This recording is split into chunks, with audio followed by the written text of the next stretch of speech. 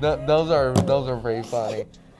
Good morning, dogs. It's once again Monday, and the lunch lady is back in the house. I only like about it.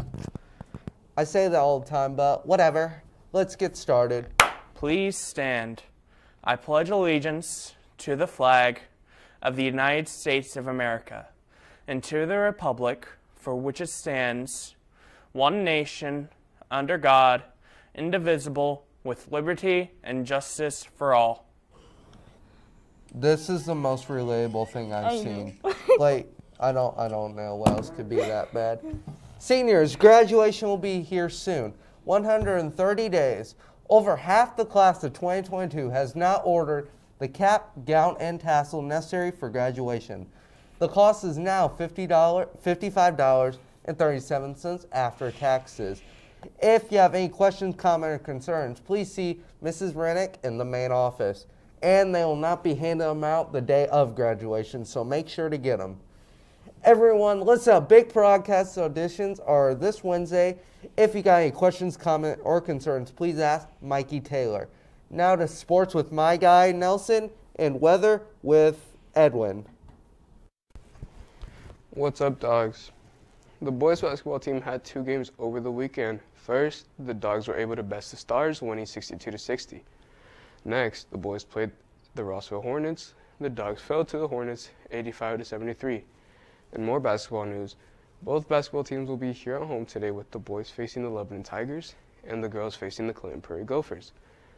The girls will kick off the games with the JV playing in Ox against Clinton Prairie and the varsity playing in Case Arena at 6. Those games will be followed by the boys playing Lebanon, with the JV playing Lebanon at 7:30 in Ox, while the varsity plays in Case Arena.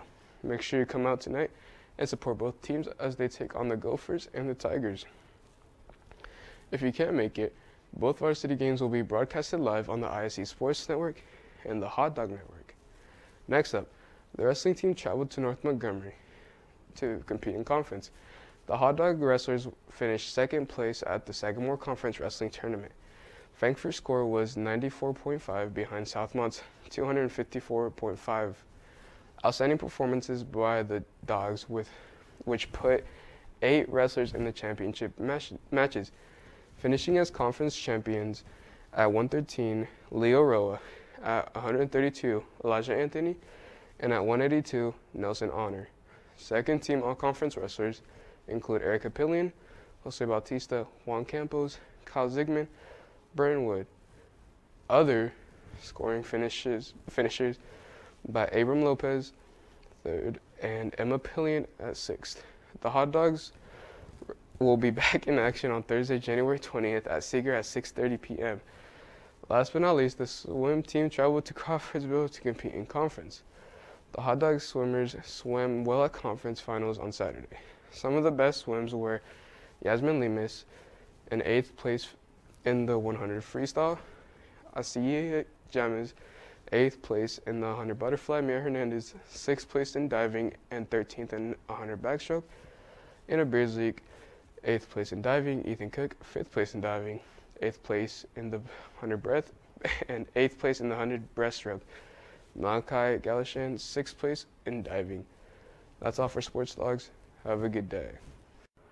Thank you, Nelson. It's currently 22 degrees. The high for today is 42 with the low of 34, with cloudy skies throughout the day, with winds at 15 to 25 miles per hour. That's all for the weather. Now back to your host. I can't even find that TikTok. I'll find it later. Now we're going to see what the lunch today is. Lunch lady? And line 22 is quesadilla, and line 3 and 4 is chicken fajita. Fajita. Thank you. That's all I needed today. Well, that's all for today's announcements.